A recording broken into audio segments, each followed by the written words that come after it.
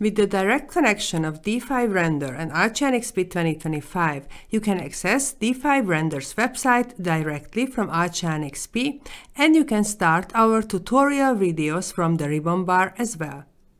Create stunning renderings of both buildings and interior spaces with these two powerful apps. Save as many 3D views in your project as you want.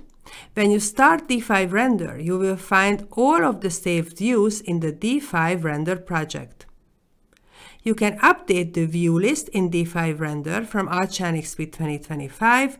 No need to restart your project. The textures by default look stunning, but you can customize them if needed. In this project, we added light sources to the lamps. In ARCHLine.XP 2025, the light sources have specific settings that you can customize.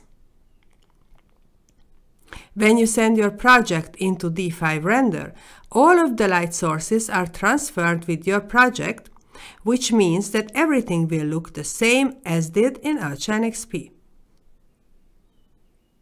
Select the light sources in the model and you can see the D5 Render shows the selected light sources in the list. You can change the properties of the selected light sources to your liking.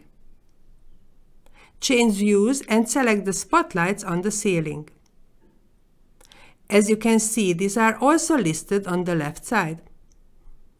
Here you can disable these light sources, but now we need them on. Change the temperature of the lights. Now that we set the correct light settings, we can start rendering this image.